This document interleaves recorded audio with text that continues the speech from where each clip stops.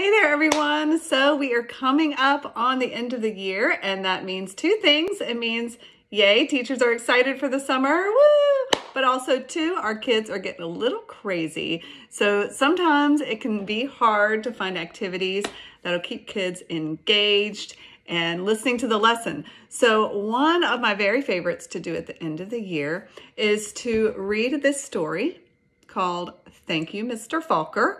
And this story is written by Patricia Polacco, who is one of my very favorite authors. She's got excellent books for kids 4th through 6th grade, kind of upper elementary age. And this one in particular is awesome. I love to read this to my students. It's about a girl who really struggles in school. She really has a hard time, and there's a really special teacher who takes an interest in her.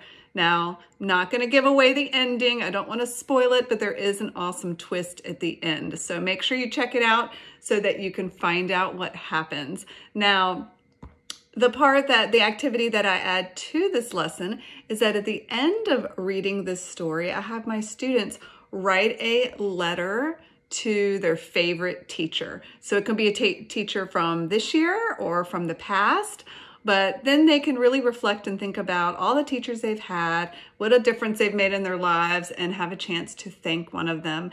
And it's a great way to squeeze in one extra writing lesson and get in that letter writing format, a little practice with that. So give it a try and definitely check out Patricia Polacco. She is awesome.